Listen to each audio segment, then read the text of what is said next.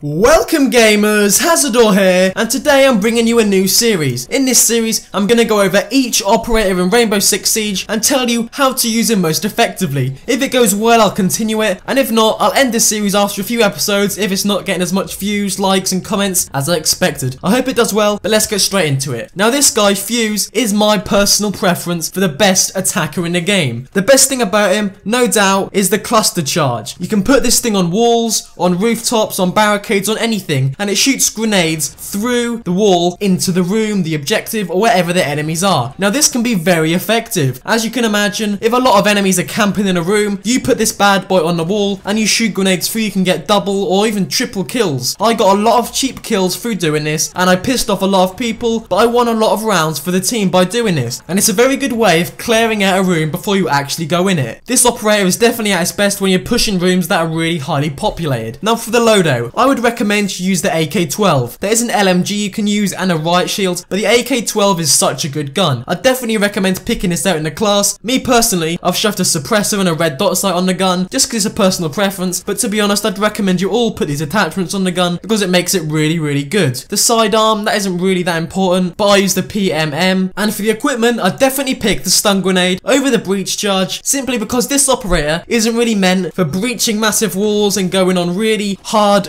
all guns blazing attacks. With this operator, you make little holes, put your grenades through, and then throw some stun grenades in there, and you can be really sneaky like this. Don't expose yourself to the enemy, stay out of line sight, and you'll be able to use this operator most effectively. Now I think the cluster charge is possibly becoming a bit overpowered because you're getting quite cheap kills and you're not even exposing yourself to the enemy. You have two of these, you can put them through walls and get loads of kills without even the enemy knowing you're there. These cluster charges are so good, and I would even go as far as calling them overpowered, but there's a very good counter to this operator. The operator and the defender Jagger uses an active defense system that intercepts grenades before they detonate. So if you use this and you shoot it through a wall and Jagger's put a few sort of trophy systems and active defenses around, you won't be getting any kills because your grenades will be neutralized really quickly. So just be aware of that. Just because you use this class, it doesn't mean you're going to get loads of kills, because if the enemy team is running the correct operator, they can counter you really quickly. But I'd say overall that Fuze is definitely one of the best attacking operators in the game. He's my personal favorite, and I'd recommend using him. If you are having trouble attacking, use this guy, get some cheap kills, go really carefully, don't expose yourself to the enemy, equip yourself with an AK-12 and use the cluster grenades to your advantage. But anyway guys, thank you for watching, like, comment and subscribe for more.